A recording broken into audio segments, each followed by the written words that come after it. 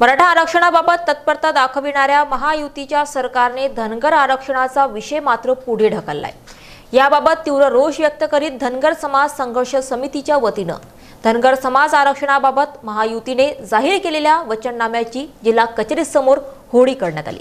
धनगर समाजाच्या उन्नतीसाठी shepherd commission नेमण्याचा निर्णय तत्कालीन वाजपेयी सरकारने घेतला होता। त्यानंतर काँग्रेस प्रणित सरकारने याबाबत कुठलीही कार्यवाही केली नाही। 2014 मध्ये भाजपा प्रणित राष्ट्रीय लोकशाही आघाडी सरकारने धनगर आरक्षणाबाबत वचननामा जाहीर केला। तसेच धनगर समाजाला अनुसूचित जमातीमध्ये आरक्षण देऊन न्याय देण्याचा प्रयत्न करणार असल्याचं लिखित वचन दिलं। सरकार आल्यानंतर मात्र वारंवार आरक्षणाचे आश्वासन दिले जात आहे। दरम्यान टीसचा अहवाल येऊन देखील 3 महिने झाले असताना त्यावर सरकारने कुठलीही कारवाई केली नाही।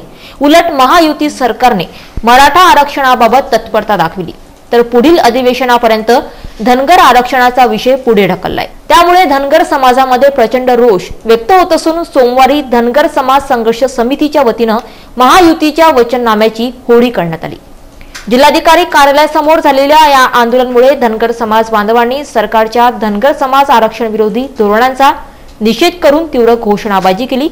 यावेळी धनगर समाज बांधव मोठ्या संख्येने उपस्थित होते।